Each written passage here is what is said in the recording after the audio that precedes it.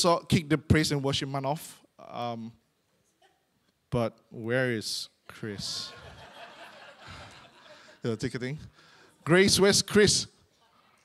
You done, Chris? Let me call this senior pastor.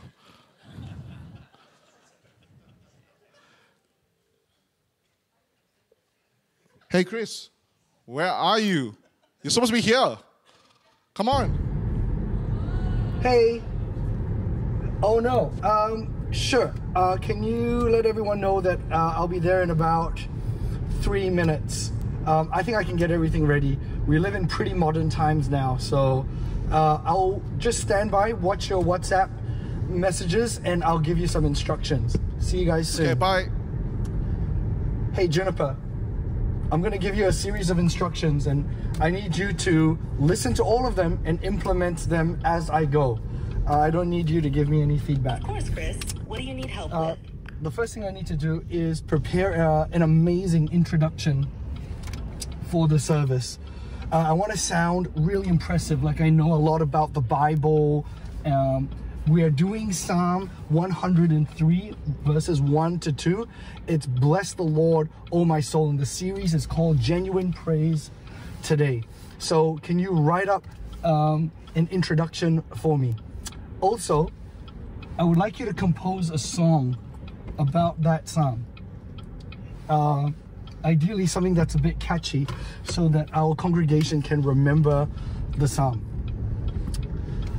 Also, can you WhatsApp the worship team? I need them to clear the stage, get the lectern out, and maybe if they could also get ready their instruments, because they're going to take over from your song at the end of it. Looks like I'll be arriving pretty soon. Juniper, could you also activate my robot vacuum cleaner at home and send a message to Uber Eats? I would like a large Big Mac meal with Coke, no sugar, delivered to me while I am preaching. Thanks.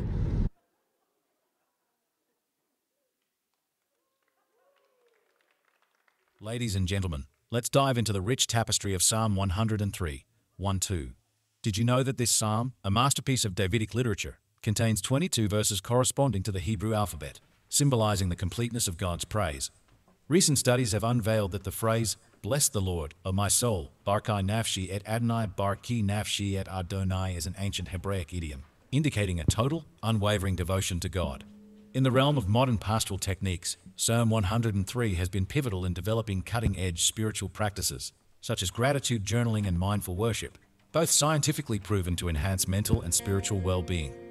In fact, a recent study from the Harvard Divinity School highlighted how incorporating Psalm 103 into daily meditation routines significantly reduces stress and fosters a profound sense of peace and connection with God. Today, as we explore the essence of genuine praise, we will uncover how these ancient words hold transformative power for our modern lives. To encapsulate this journey, I have composed an original song that I believe will resonate deeply with your hearts and minds.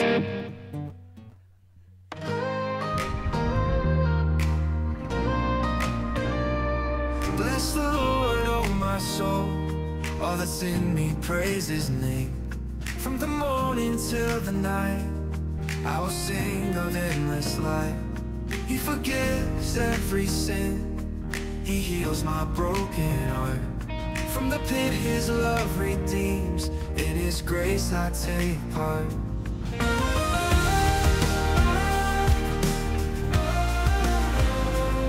Bless the Lord, oh my soul, all within me, praise His name. Forget not all His benefits, His love will always stay the same. He crowns me with His love, mercy comes like the dawn. His righteousness stands strong, in His hand I belong. Bless the Lord, oh my soul, all within me, praise His name. Forget not all His benefits, His love will always stay the same.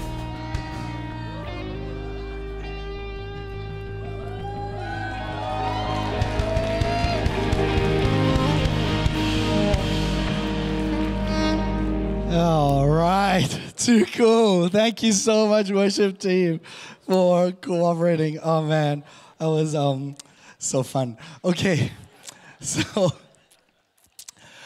I don't know if you know this, but we decided to do an experiment for this Sunday.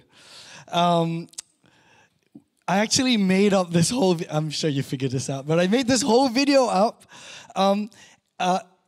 entirely. I think it only took me less than an hour to come up with the whole sermon intro. AI composed a song from scratch based on the Bible verse that we're covering today, right? And then we didn't actually rehearse much with the worship team. But I tried to restrict myself to doing this using only currently available tools, which turns out there's quite a lot. Like, I could literally not do my job here on the Sunday. We're kicking off our series called Genuine Praise Today. And so I don't even know, but I often I chat to Juniper. Juniper is the voice that I've used for ChatGPT. And so then actually every single thing that I did could actually have even been done on the car while driving, dictating. So I dictate into WhatsApp. Like half the WhatsApp messages you get from me, they're actually dictated on my phone. It's actually pretty amazing. But I did this example just so that we could, as we start this message, you know, I have literally like one job here on the pulpit today at this church. There's only one job for me as I stand in front of this. But can you imagine if I was to outsource to AI this exact role, the role of preaching God's word, of teaching this church about God? You know, it would just be terrible. You know, the topic for today is called Genuine Praise Today. It's actually a play on the acronym GPT. Yeah. Did you know, if you were paying attention to the intro to the sermon, did you know that Psalms 103 is actually an acrostic? Right? It's actually an acronym of the alphabet. So it's A, B, C, right? Aleph, and it is possible actually, you may have noticed, that it's possible to put AI in the center of praise. So that's why we've designed this for the whole month. You're going to be looking at this going, oh my goodness, that's it. This is what's been intended all the time, that Genuine Praise Today has AI in the center of it. My goodness, right? It's terrible. It's terrible. And we need to talk about it. We need to talk about how in today's generation, we can actually do all kinds of things to help make our life easier. So easy that we actually forget the main reason that we are created for. And then we've outsourced the very thing that we're meant to do to someone else or something else. Today's topic, and actually our series for the next 2 months, is crucial to your life as a Christian and actually even to all humanity. So let's take a look for real at the passage that we have today. It's in Psalms 103, verse 1 to 2. Now, the whole Psalm 103 is an acrostic, right? But the beginning sets the tone for this psalm. It goes, bless the Lord, O my soul. Actually, not just my soul. All that is within me.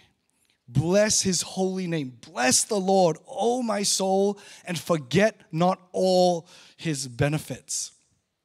Which were the lyrics of the song in case you missed it. Let's pray. Father, I pray, Lord God, that you would help me today. Help us, Lord God, to place you correctly in our life. I pray, Lord, that today as I unpack this psalm, that your eternal word would affect our lives, Lord. Help us as we navigate today's modern life with its amazing tools to conduct ourselves in a way that is consistent with how you've created us to be. We lift you up. In Jesus' name we pray. Amen. Did you know the emphasis that is made? Did you notice the emphasis that is made in this scripture? Sure, it's bless the Lord, right? Bless the Lord. But it's not done, it's not said in a flippant way. It's not peripheral. It's deeply personal. It says, my soul, bless the Lord, O my soul, and all that is within me, bless his name. Today, the topic of the sermon is outsourcing praise. Outsourcing praise. You know, who's got time to actually praise the Lord? Because Spotify has a really great playlist. And anyway, you come to a church where we're always praising the Lord, right? So you don't need to pay attention to this, right? I'm joking, by the way. Okay, some people are taking notes. Okay, right? When we were planning this series with our pastoral team, and actually we're doing these 2 months in conjunction with the worship ministry of this church, and they're writing the home group series that we're going to be doing. We wanted to, as we always do here at FGA, we wanted to make this praise and worship series deeply relevant to our real lives, so that we're not just opening the Bible, reading a whole bunch of stuff and going, okay, great. I'm just going to continue with my life, and now I know more things about the Bible, right? We want to ask the questions, what does praise actually look like today in your life? Like this week, how is praise like this week for you? Genuine praise today, right? Actually, technology in our modern life is greatly affecting us. There are things that are going on in our world today that I think is actually putting mankind in a very unique position in human history. And so if it's okay, I want to take a little bit of time as we kick off this series and as I start the sermon to sort of locate us in today, in the modern era that we now live in, with amazing tools that can do crazy stuff. We possess the most powerful tools ever created in human history. I'm going to say a bunch of things, and you're very welcome to fact check me, right? I know that now I'm going to veer into not the Bible territory. I'm going to be talking about just the real world that we live in. And so if you think I'm saying some stuff and it's like conspiracy or this is like fake news, fine. It's fine, right? Just fact check me. It's cool. But I'm going to make a couple of statements, and I'm just going to get us aware of the kind of generation that we live in. Let's talk about nuclear technology.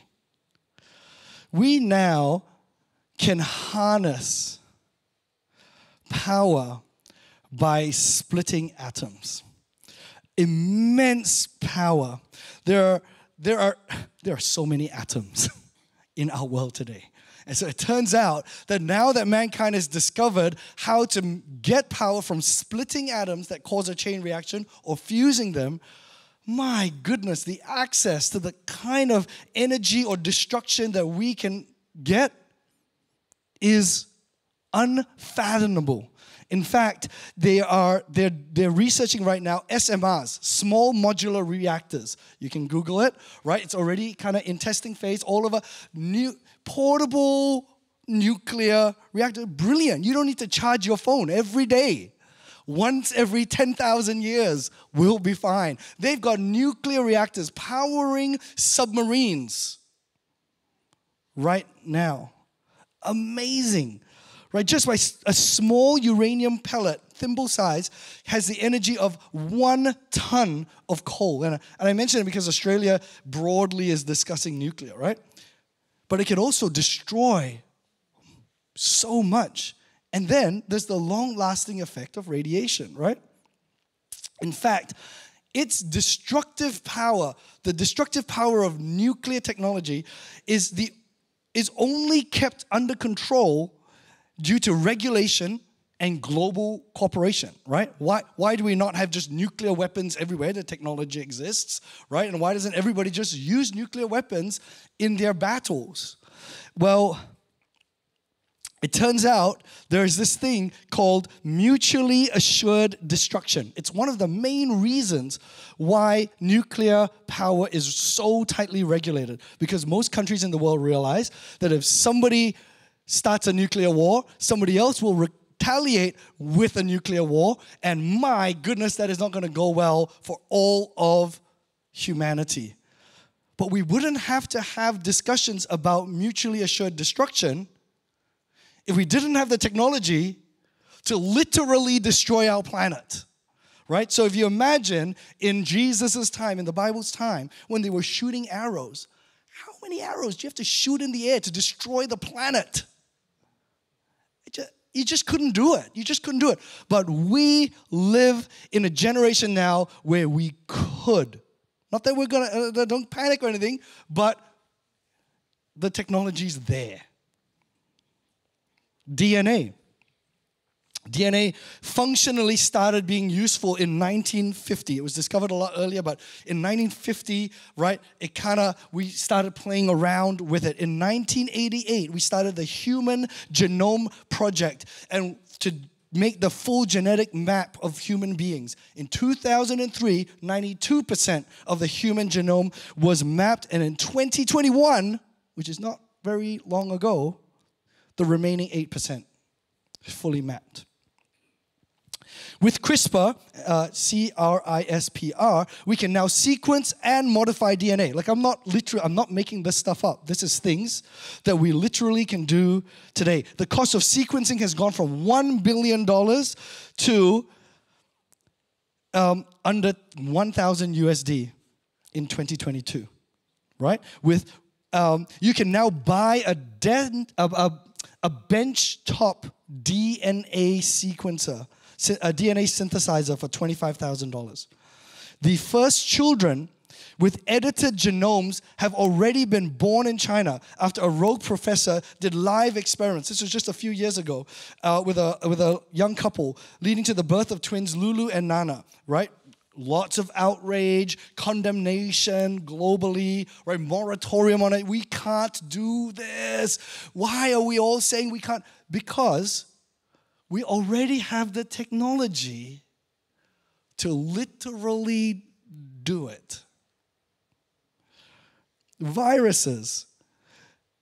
We know we can make viruses. Let's not worry about whether COVID was man-made or not man-made. Why are we even debating or investigating if COVID was man-made? You know why we're debating it? Because it's possible. It's possible. These are things that are already within our reach in this era of humanity.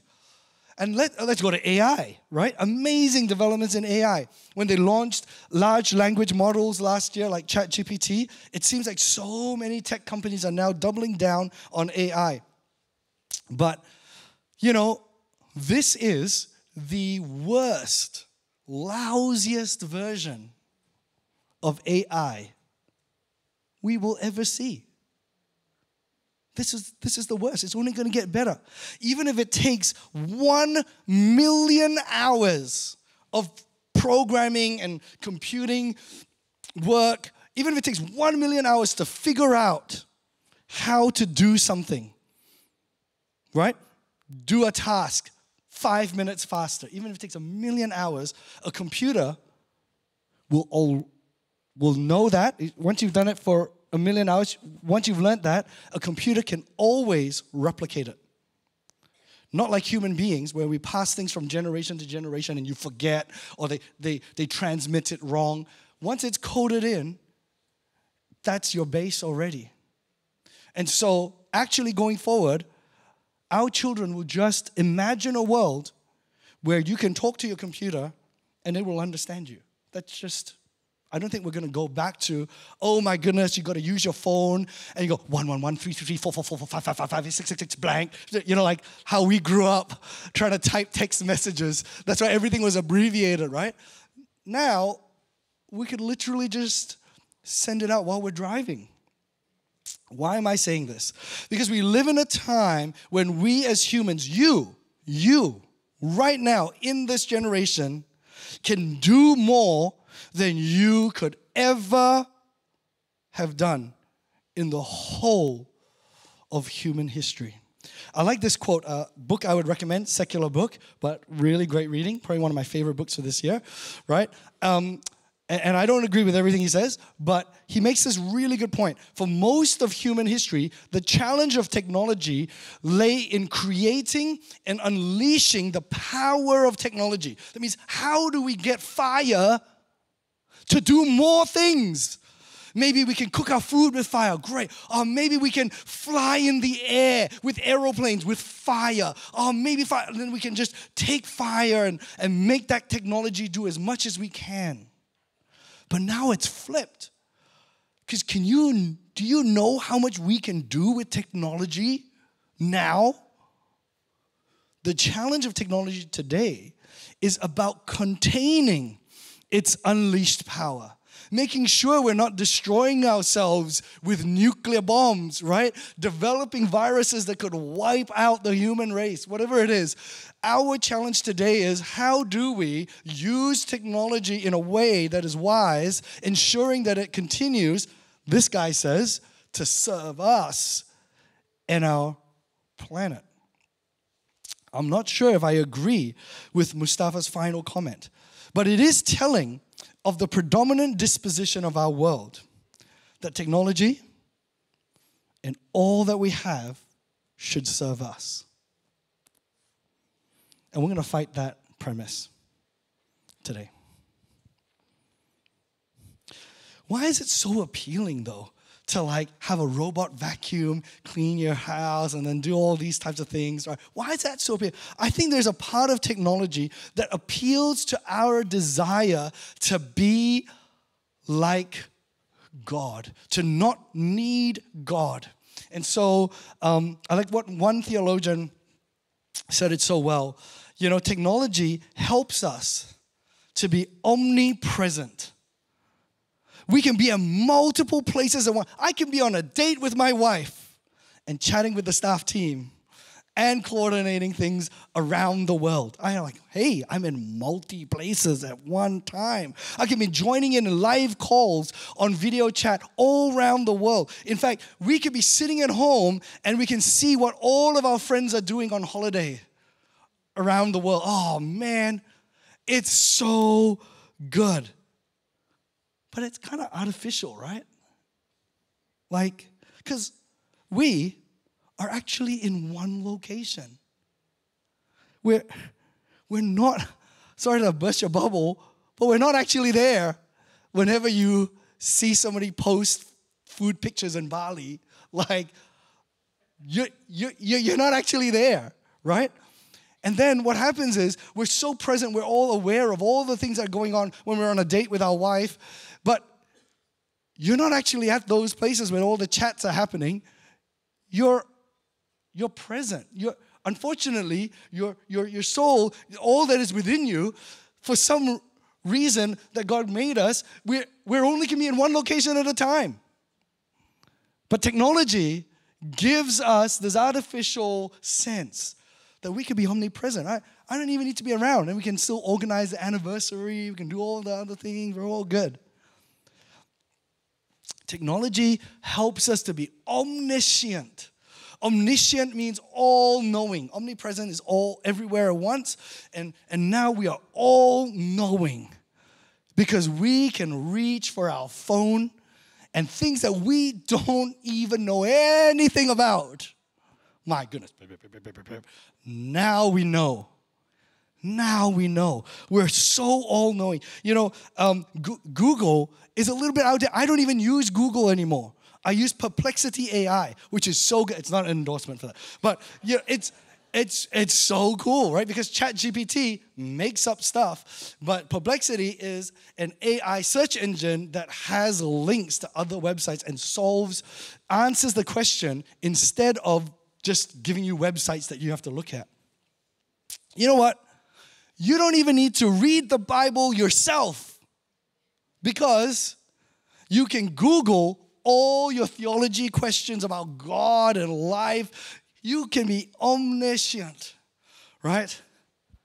But it's kind of artificial because you actually don't know everything. I hope I'm not like telling you something you don't know. Surely you realize you don't know everything. Wow, do you know how much fake information there is out there? You can Google stuff and just get the most complete. That's one of the reasons why we're running this theology Q&A, which is taking place tonight after the 4 p.m. service, is because I'm constantly getting questions from people around things that they've read on the internet. And it is just nonsensical. So let me tell you, you don't actually know everything just because you have Google on your phone. It's the appearance of knowledge. And for some reason, God made us with finite knowledge, not infinite knowledge. Omnipotent. And this is probably the topic of our illustration today. That technology gives us the feeling that we're all powerful. We can resequence human DNA to have children the way we want. Most of the food in our world today is genetically modified. I had a dinner with a friend of mine who will remain anonymous, and she has a dog who is specifically bred but requires 5 surgeries in their life because they can't breathe. And so by creating that dog, in order to look the way it looks, to be so cool and cute for Instagram, requires surgery all of his or her life to literally survive. This is the world we live in because we are so powerful. We can create animals the way we like it at our whim. We're like kids with dynamite. Do we have wisdom to wield this power? Now, I haven't even, and I deliberately tried to pick all these obscure topics because I get the feel that usually when a pastor comes up to preach, they're all talking about social media. Oh, social media, TikTok, terrible social media.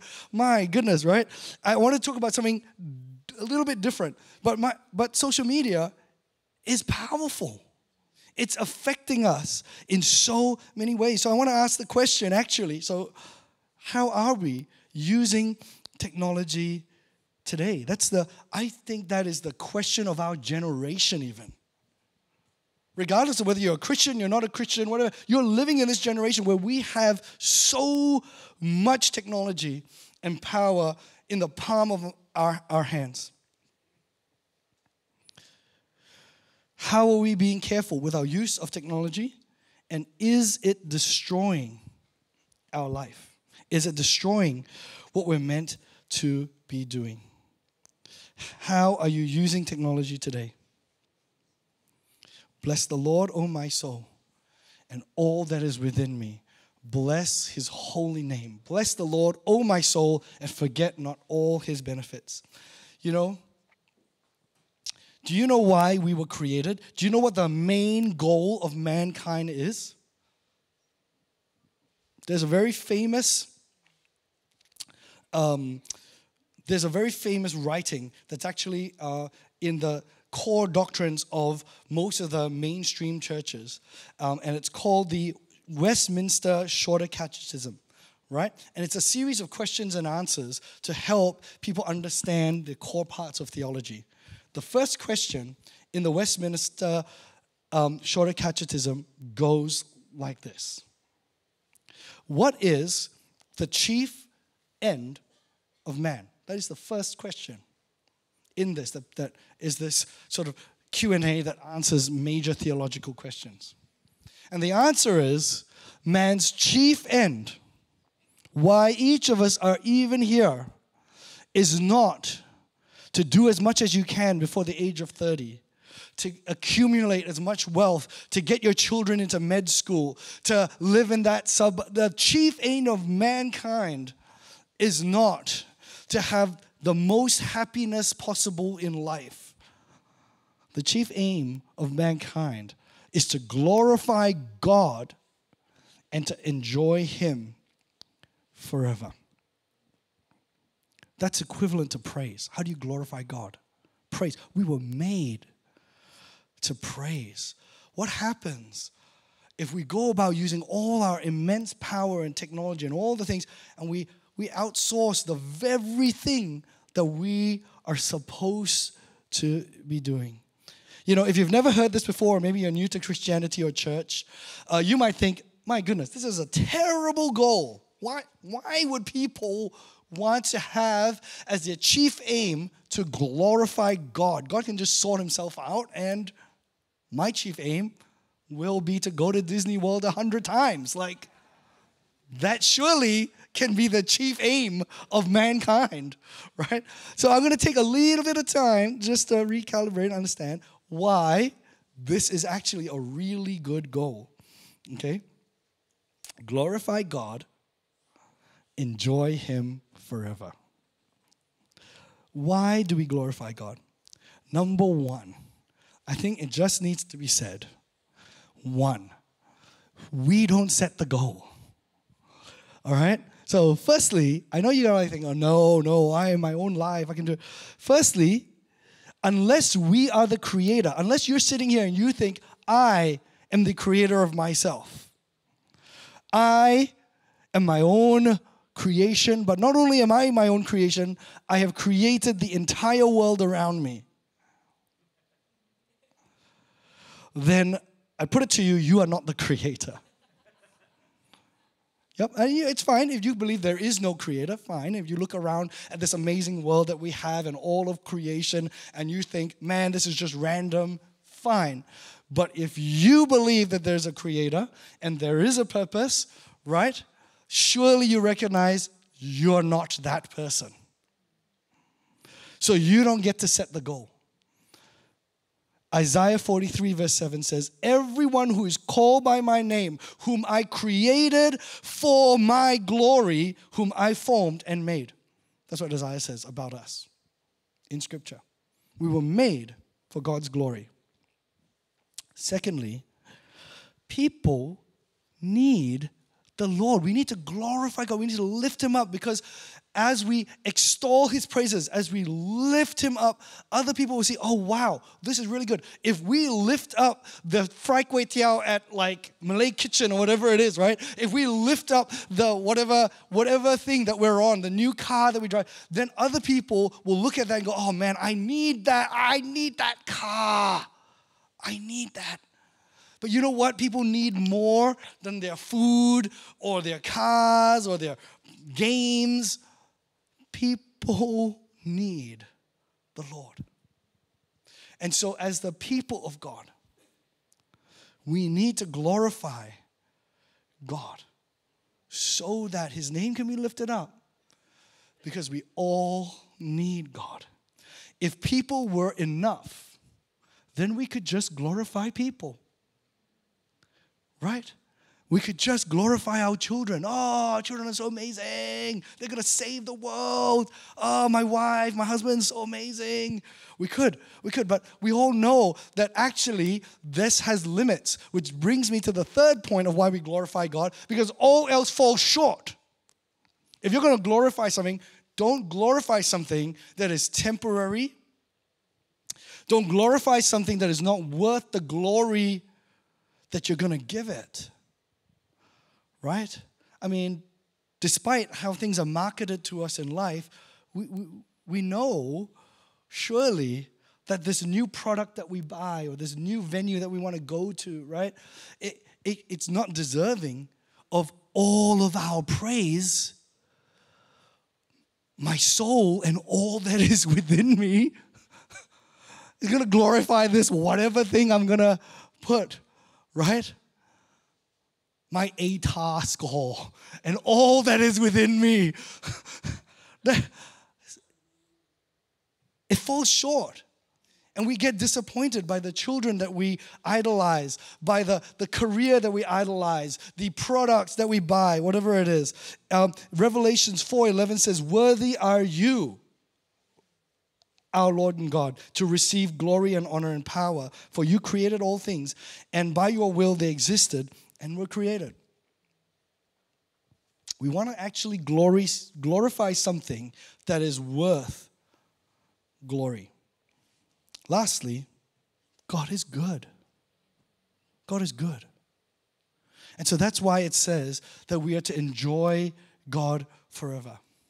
And there are many not good things for you to use technology on. There are many not good things for you to focus your mental energy on all the time. Think about them. Meditate on some of these things, right? Anxiety is on the rise in our society. There are good things for us to dwell on. There are good things for us to praise. There are good things for us to glorify. And God is good.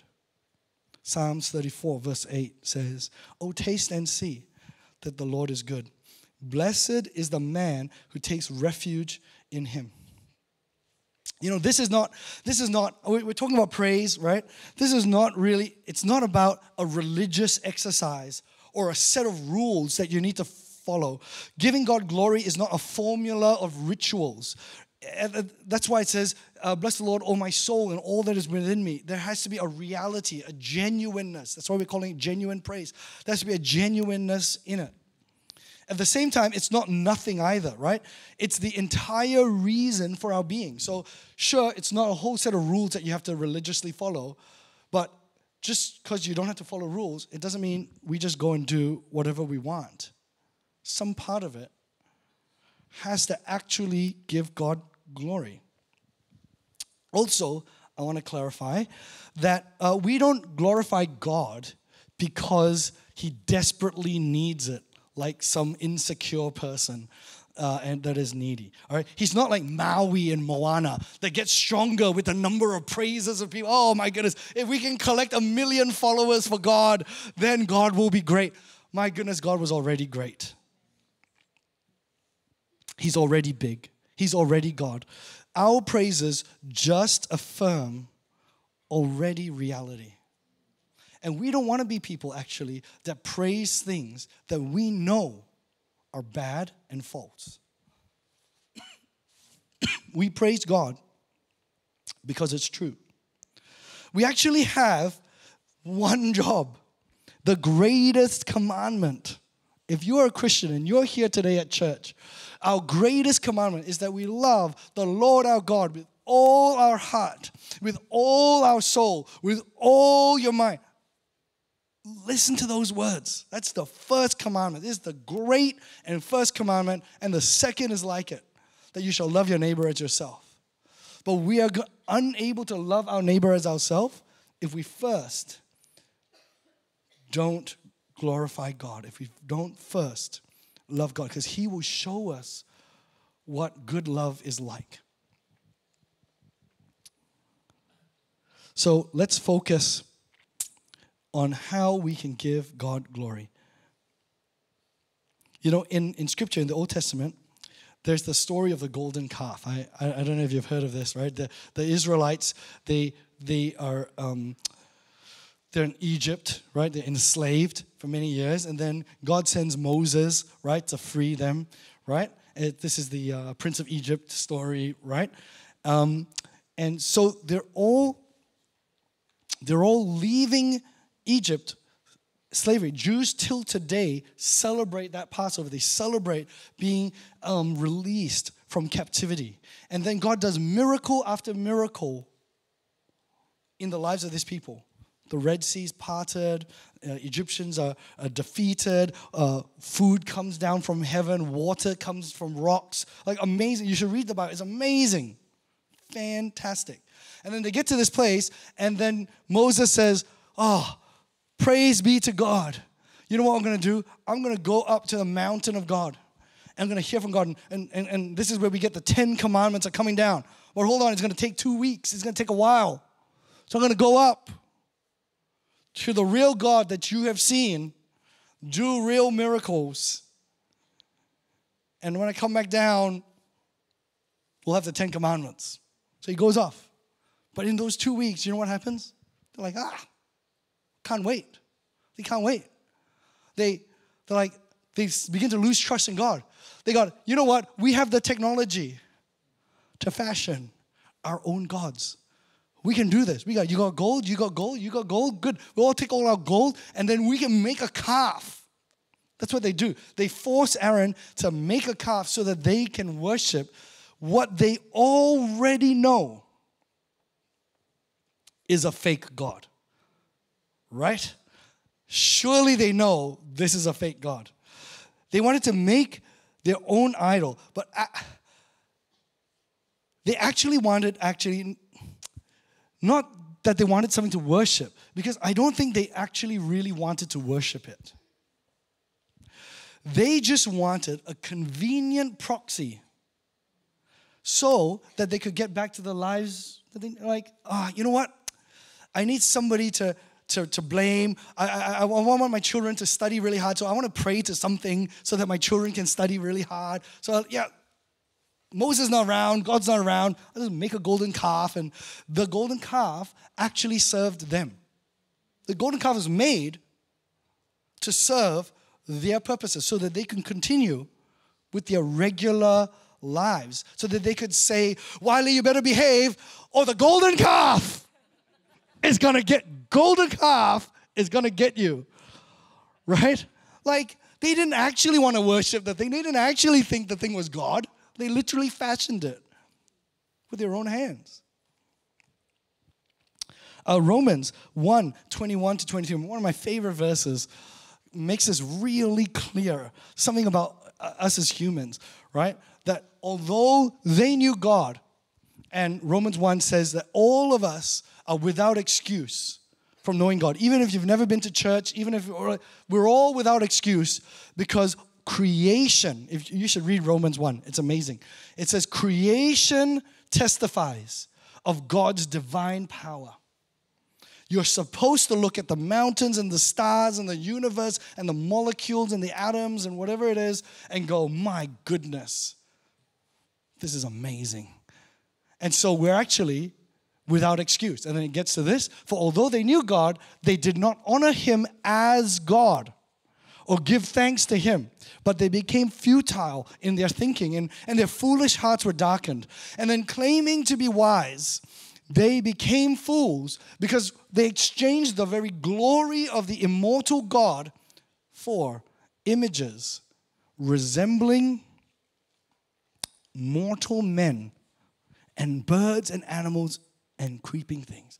It's like they would put their devotion and their attention to going online on social media to look at mortal men and what they're doing and what they're eating at the moment. Videos of cute animals or, you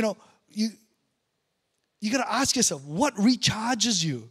What is it that you do after you've done your whole days of work? Oh man, I looked after the family, the kids, I've done my job, now I get to recharge myself.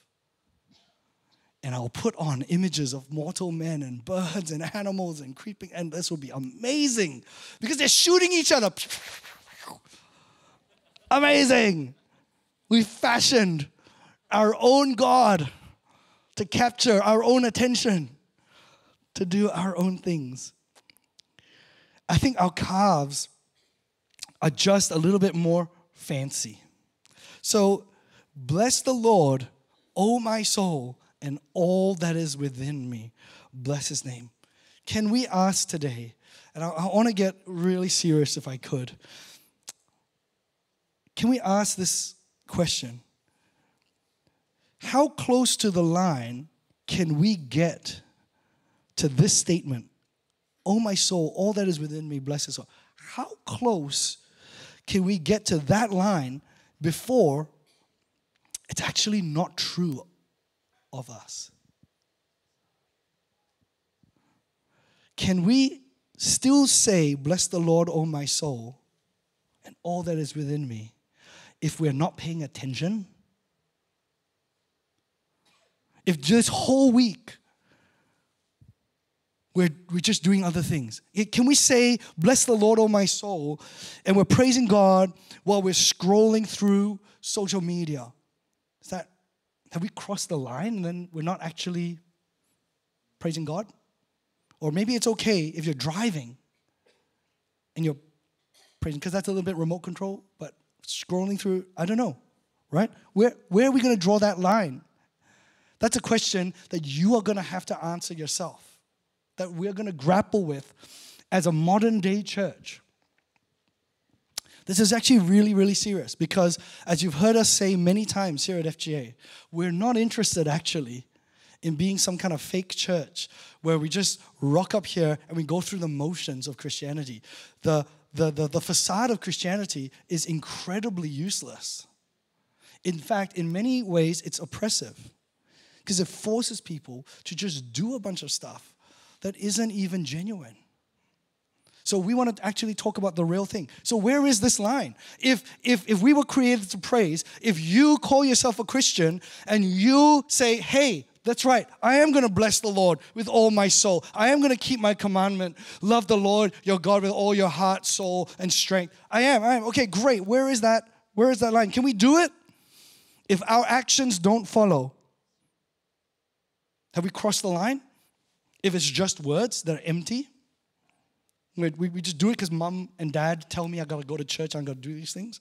Then have we crossed the line? We're no longer blessing the Lord with all my soul. Can we do it if our desires are elsewhere and what we really hope for actually is that service will end and we can go to Malaysian Kitchen or whatever it is or play volleyball? Like, have we crossed that line? Have we crossed that? Like, where is it? At what point does it become genuine worship? And then at what point does it flip over to, oh my goodness, I'm so glad for FGA. They've done it all for me. I can just show up at church, I gotta praise and worship, done, right? Heard God's word, message done, right? And then I can just leave and then I can get on with all the important things I'm actually really excited about doing today. Like, is it okay to live a life where you're doing so many things and then you just have God as something you outsource? Church can handle it. Worship can handle it. Spotify can handle it. YouTube sermons can handle it. TikTok Bible verses can teach me songs and what a youth group will handle it. Because we live in an environment now where it's all possible. I'll tell you now, it's really possible. You can outsource praise. You can outsource the reading of the Bible. You can outsource your understanding. You don't even have to understand the Bible at all yourself. Just Google every single time. But at what point? This is the real question we've got. And that's why we have to grapple with it over the next 2 months. Because we run the risk of coming to church, devoting our whole lives to this thing, and it's fake. It's fake from the point of we're not actually keeping the greatest commandment. We're not actually giving God praise. And the very reason for which we have been created has now been outsourced. So, look, if I could just be really honest, right? And I feel like Jerusha did an amazing message last week. This is like part 2 of Jerusha's message. So if you didn't hear it, listen to last week's message, right? But so much of our lives, actually, and just think about it today when you came into church, so much of our lives is like Jerusha's message, where the things of our life consume our attention, right? Our family, our responsibilities. We've got issues, maybe health issues, career issues, right? Like, I don't know why you've come to church. Hopefully, there's some kind of issue that we can help you with. We'd love to help you with that. But hear me when I say this, the actual point of our lives is not the dealing with issues. The more we make our particular problems or the happiness of our children or the happiness of our husband or whatever it is, the more we make that the center and focus of our world and our God, then the more we're detracted actually away from what we've been created to do. So don't make your issue your God. God needs to get bigger. Our eyes need to be taken off the world, and our reliance needs to be taken off the things of this world, and God needs to be lifted up. That's what praise is. We're going to do 1 month of praise and then 1 month of worship. But praise is broadly lifting up, and worship is broadly bowing down. The word for worship is like to lie down. Megan's laughing because I said in the training for the home group, I'm like, the word for worship is prostrate. And Megan's like, it's not prostrate. It's not. Oh, it is. Oh, I said prostate. I said the word for lie down is prostate. And then the whole worship team's like, I'm sure it's not prostate. I'm like, down, it's down. But no. Prostrate. The word for worship is like down. It's like prostrate, right? And then praise is like lift up. It's to glorify. It's to lift up. And so we're in this series now for praise. We are to lift God up. He should get more time. He should get more attention. God should set the agenda for your life and not the issue that you're facing setting the agenda for your life. We were made for this. He is worthy of glory and praise.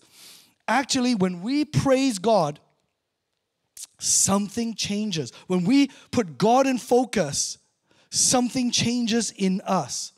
Our priorities rearrange. Our values shift. We model what we see. And if what we see is God and Jesus, we change. The focus is on God. You know, David is talking to his own soul. He's saying to his own self, bless the Lord. Come on. My soul, that soul that just gets so easily distracted, that gets like buffeted around with life. All that is within me, come on, bless the Lord. Forget not his benefits. Jesus, so all through Scripture, there are reminders. So I'm hopefully not saying anything that's just going to surprise people. We're just trying to make it relevant for the everyday lives we're currently living in. Jesus would say in the Lord's Prayer, why would he begin the Lord's Prayer like this? Pray like this. Our Father in heaven, hallowed be your name. That's the start of the Lord's Prayer. That should be the beginning orientation. Hallowed means it's a petition that God's name be revered and treated with the utmost honor and devotion by all.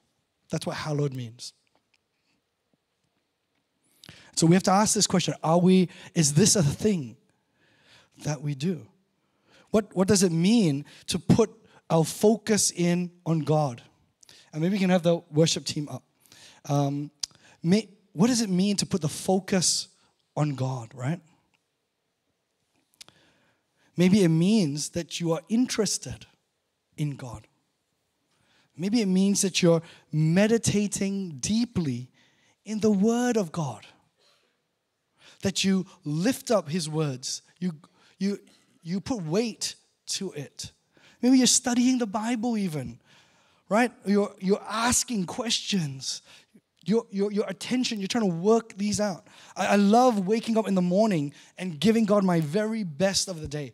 So I'm going to throw some personal examples in here. Not because I'm like, oh man, I'm the model to follow, but I just want to say that we're all grappling with this. And so I've had to very deliberately, in order to be a genuine pastor, right, put things in place. But also, I feel like as I put those things in place, That's what a genuine Christian would do. And so for the longest time, for years and years, I've been waking up in the morning and I've been doing my devotion. God is going to get the best part of my day when I'm the most awake.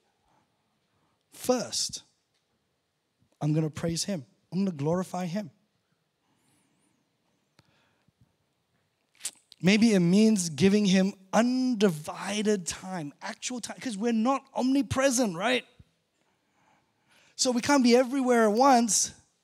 So when we're time to be with God, maybe it's the time that we shut everything away and we actually try to go, right, oh my soul, all that is within me, I'm gonna bless your name, God. I'm gonna give you praise, God. Turns out that's why I've been created. That's why I exist. Not to be the mother of my children, not to be the driver of people to kids' activities, not to be the scolder of people to clean up their room. I have literally been created. Literally been created to praise God and enjoy Him forever. Meaning that His presence affects your life in such a way that you change, that you grow. Glorifying God doesn't change God. Let's just be really clear about this. It changes you. That's why I really like A.W. Tozer's quote. Great theologian. If you've got time to read his stuff, it's so good. But he says this: what comes into our minds when we think about God is the most important thing about us. Because our concept of God influences our worldview. It influences our behavior. If we think there is no God, it's all made up. You know what? This whole world, it exists for me. Then our worldview is secular, materialistic, right? And then our behavior becomes that way. And then we go, yeah, you know what? I don't need to be accountable to anybody. I hope I have a really great life and I'm just going to pursue the things I want to. We're all good. But if our view of God is, He's God. We are His creation, made in His image. And if we raise Him up, we seek His agenda, we seek His face, we're attentive to His voice, we're trying to hear what He says. My goodness, it's going to change your worldview. It really will. The things of the world will grow strangely dim. And you'll be like, hey, God, what is it you want me to do today? And for as long as I've known God, He has not said, watch YouTube until you fall asleep at night. Like, my goodness. Right? If somebody's saying that to you, it is not God. We need to actually grapple with the fact that as a church, and I know we're changing, so we've got a whole bunch of people joining us now, right? We don't want to change the focus of what this whole church is. That's why our theme for our 30th anniversary is praise. And I'm hoping you'll fill in praise reports because we want to give God praise. Because we want people who read that to go, my goodness, I'm so glad that God is good. Because He needs more attention. I want to end with this, and if we could have like all eyes closed, I want to just, if I could, maybe end with an altar call. And I know we've still got 2 months left of this whole series, and we're just really going to unpack how we do this thing well. Praise and worship to God. But here's the question I want you to grapple with, because we need to actually answer this question of the line. If we have one job, if the chief aim of man is to glorify God, if our greatest commandment is to love our Lord, our God with all of our heart, soul, and strength, if we have one job, can we outsource it? Because it's possible in today's generation, right? And so would like, while all eyes are closed, if you would like at the beginning of this series to make a commitment, and maybe you haven't even figured it out yet. You haven't I don't know how I'm going to do this. Bless the Lord, oh my soul. I don't know how I'm going to reorganize my life. I don't know what I have to give up. I don't know what I'm going to end up doing. But today, as I'm sitting here listening to this message, something needs to change in my life. If that's you, I want to actually invite you to take a courageous step and stand up. So while we're all sitting and our eyes are closed, if you would like to make an actual commitment to say, God, the church that I go to is spending 2 months to recalibrate so that we praise and worship you well. I want to make a commitment for these 2 months. You have my attention. Lead, reorganize my life. Help me as I recalibrate. Help me to actually pay attention to the one thing I'm meant to be doing with my life. And I want to make that commitment. If that's you, can I get you to stand up? I want to pray as we close.